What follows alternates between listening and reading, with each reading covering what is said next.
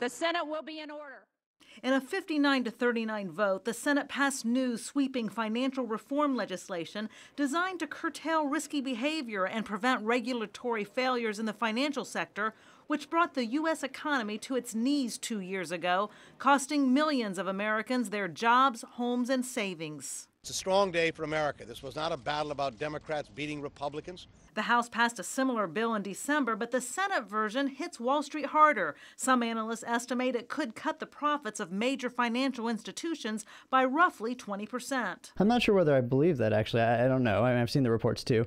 Public Citizen's David Arkish says the bill doesn't go far enough. It could be and should be far, far stronger, and the reason it's not is because of Wall Street's power. The most important change relates to derivatives, which are contracts that allow businesses to hedge risk or to make speculative bets, which can result in big profits. The Senate bill requires most derivatives to be traded on exchanges and to go through a central clearinghouse instead of the customary practice of bankers making private deals behind closed doors. Big banks didn't win anything that they shouldn't have won. The bill also gives the government the authority to take over and sell off failing financial firms and creates a new Consumer Financial Protection Bureau. Backers say the agency will protect consumers from predatory lending. Scams, a lot of the problems and a lot of the abuses in the industry are going on behind your back. People are adding extra fees to your mortgage without you really knowing it. We know we have an industry that will innovate, and an industry that will try to get around some of these things.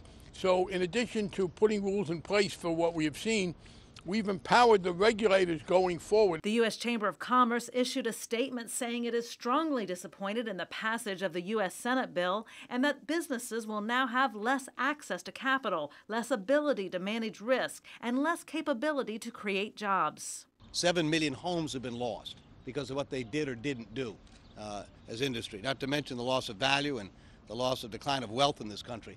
So it's a rather arrogant statement for the chamber to be making. The vote gives President Obama his second major legislative victory of the year following the March passage of his landmark health care bill.